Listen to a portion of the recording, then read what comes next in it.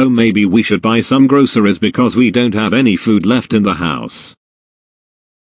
Ugh, Isaac, no, I'm getting very hungry. Well, Emerald, there's only one thing for me to tell you. Can you please wait until we get home?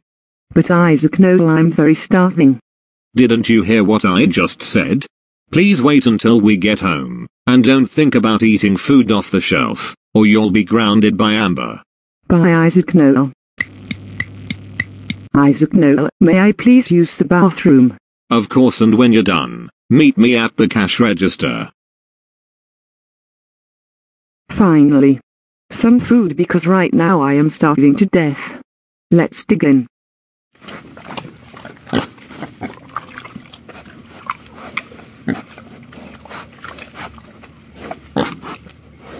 Hey.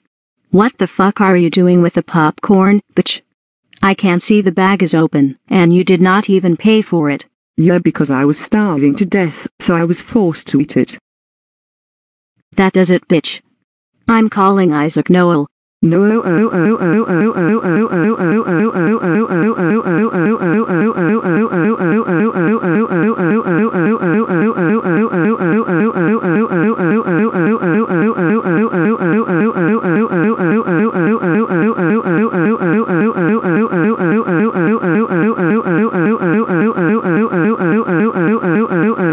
Isaac Noel. Isaac Noel. Report to the snack aisle right now.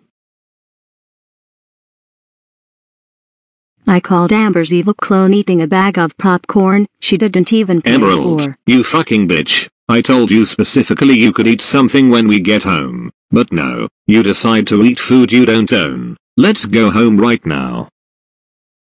Here's the money for the eaten popcorn. Be sure to throw out the wrapper, and you have a good night. You too. Amber, please ground your evil clone. It's because she eats food off the shelves without paying for it. She did what? Oh my fucking god. She is super far grounded. Thanks for telling me about this. I better get going, and be sure she'll get some serious discipline. Emerald, I can't believe you misbehaved at the supermarket with Isaac Noel by eating food off the shelves.